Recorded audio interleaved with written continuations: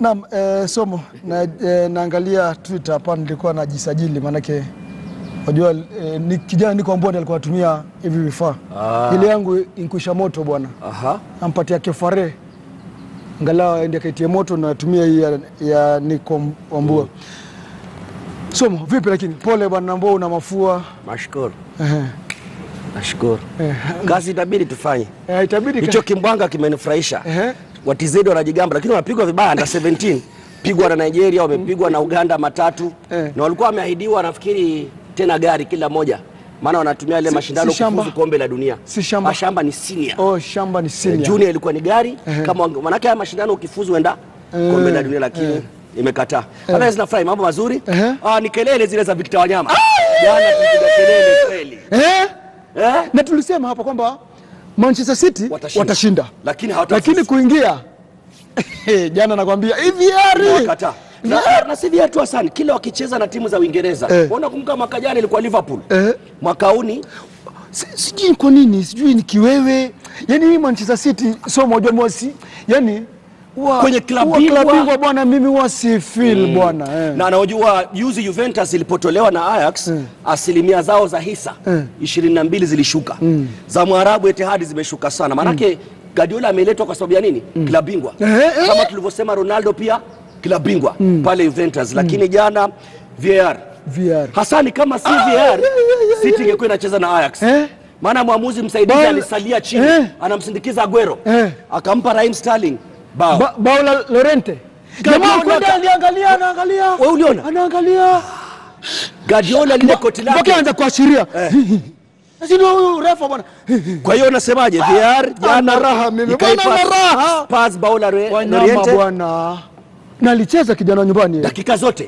Kwenye mitandao watu wamempongeza.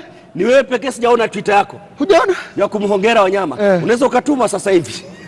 Victor Wanyama bwana. Takuhongera bwana. Jana. No, acha City kama nikuchukua chukue matatu. Lakini manne jamaa kashaanza kuongea bwana. Quadruple. Pep Guardiola. Quadruple na vijisota vile vyake. Quadruple. Jana alijua. Lile bao alikuwa kumkanka hivi sasa. In fact baraka alijua wamefuzu. Sasa kidogo naona referee ana raha. Nilivunja viti studio. Radio Maisha Wanyama tuna raha. Leo kukoje? Leo ni Napoli na Arsenal. Na nafikiri wenzangu watautangaza mchezo huo, nitachukua mapumziko kidogo baki mechi za Alhamis wasemaje subs. Alhamis uniwia ugumu. Wewe uliona jana subs zikifanywa? Wakija kina Fernandinho lakini hamna. Na hapo Jackson na nimeona umeuliza pale pia Chelsea, Slavia Prague ndo maswali tunayouliza leo. Na kabla ya kuchukua taarifa za Ligi ya SportPesa, timu za Uingereza bwana somo zinjaribu manake tayari 2 zimeingia nusu finali klabu bingwa. 2 zipo nusu finali Europa.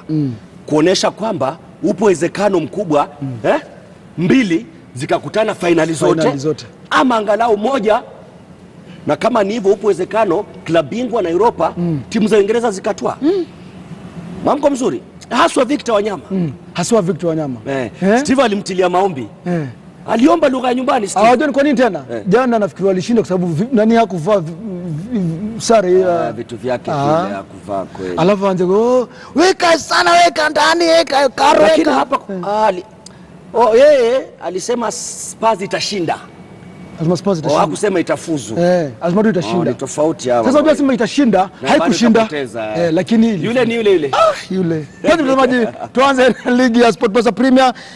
Kuna mchuano ambao unaendelea, mwelekezi wangu kama upo ama wanacheza Tusker na Sony. Tusker, si ndio? Wao mchuano tuanze na Bandari. Mchuano huo ambao unaendelea Machakos, Tusker na Sony Sugar. Manake ya Sharks imemalizika na Sofapaka hawakufungana.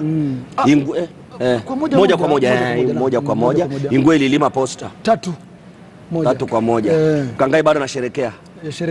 Ndio mwalika bwana studio hata haonekani. Sasa yule lazima upitie kwa secretary wake. Nora. Secretary nani, Japani ama? Nora. Naam, kabla kuchukua Tusker na Sony manake nikana kwamba timu bado bado ni kama bado wanaendelea na mchezo.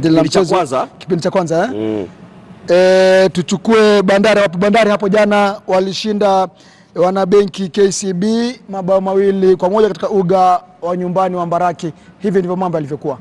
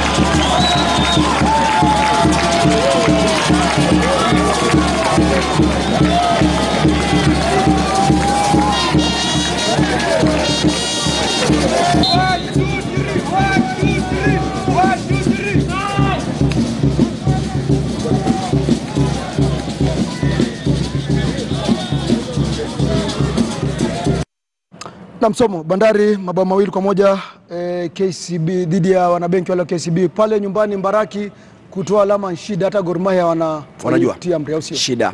Kama mechi 4 nyuma walikuwa wametamba vizuri sana KCB, lakini angalia mechi 3 za hivi karibuni mambo hayajaendea uzuri. Dhidi ya Tusker walipapurana sana na mzee Matano Franco una wakapoteza, hapa tena wamepoteza. Nafikiri Ezekiel Omula aliwapa bao la kufutia machozi. Na kama ulivyosema Bandari ilianza vizuri Hasani, Matokea kaanza kuwatoka. Lakini tangu wafunge Mombasa na Homeboys mashabiki wakaja juu, mambo yameanza kurudi, na kwa sasa jedwalini wapo kidedea Bandari. Vizuri. Mtazamaji, tupumua kidogo, tukirejea tutaangazia mchuano wa Mathare United na Nzoia. Tusker wanachuana na Sony na pia mwenyekiti wa Gor Mahia Ambrose Rachir amefoka kweli bwana, amewakaripia wachezaji, anasema nyinyi bwana mueneza uvumi. Na si kueleza uvumi tu, wanahabari wote waliokwenda kikao wamenambia vikao vya Rachir siku zote nenda na dictionary.